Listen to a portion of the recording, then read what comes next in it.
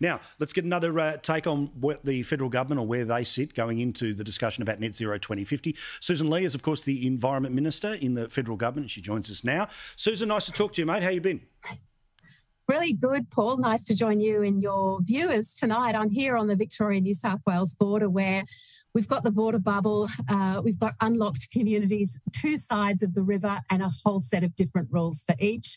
But all we want to do is get on with our lives and go back to work. I'm very jealous that you can go and get a palm. Very, very jealous. Now, what's your position on whether the federal government needs to go into the aspiration of net zero for 2050? I think we should achieve net zero. I think it is absolutely achievable. I believe, as someone who's been a farmer for a great part of my life and represented farmers in Western New South Wales, that it is the direction we need to take. But we do have to bring the community with us. And that's why the Prime Minister's approach has been so sensible. And that's why the debate, where you're hearing lots of different views, is actually going to get us to the best position that we need to be. I talk about agriculture and net zero a lot, Paul. I never have constituents ring me the next day to say, I don't agree with you. And when I meet them at any events that I've been lucky enough to go to or out on the road, they accept that it's necessary, but they do want us to take care to do it properly and not to leave any communities behind. Now, I don't know how this process works, so forgive me if it is a silly question, but I'm going to ask it this way. Australia has entered into a commitment about Paris, which means we know what happens between now and 2030. We presumably would be making an arrangement that goes from 2030 to 2050 after that. Is that how you understand the process to be? Because it's being presented by some that essentially the bureaucracy would behave like it's December 2049 from January next year.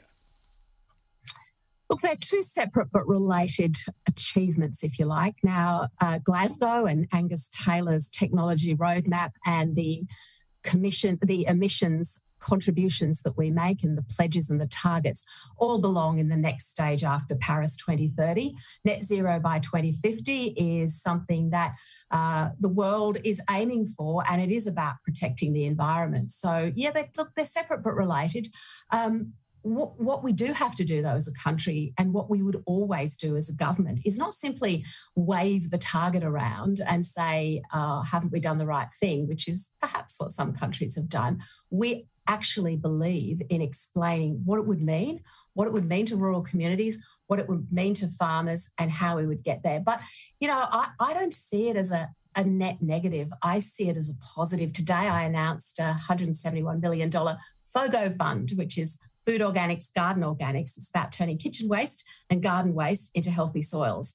And at the moment, a lot of that ends up in landfill. So we turn it back into healthy soils.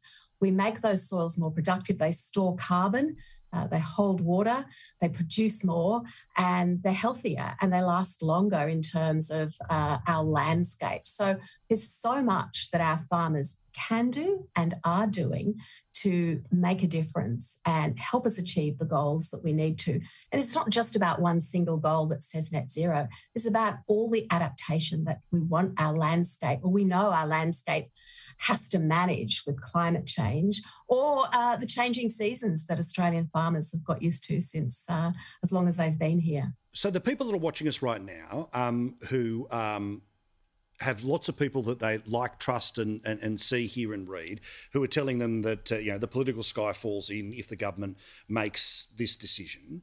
But also they're people who, they knew what the debate was in 2019, they knew what the debate was in 2016, they knew what the debate was in 2013, they knew what the debate was in 2010. It feels like an about-face from all of those different electoral positions. Try explain to people why it's not. Well, Paul, I went into politics in 2001 and I've seen many policy changes and many arguments and many different positions. But what I have noticed is a general recognition, accepting the science of climate change, accepting what it means to Australia's landscapes, promoting what we can do in oceans, in blue carbon, in farming, in the farming systems that we should be so proud of, in the clean, green export trade we have. So I think that the community has moved, and I think the understanding has grown.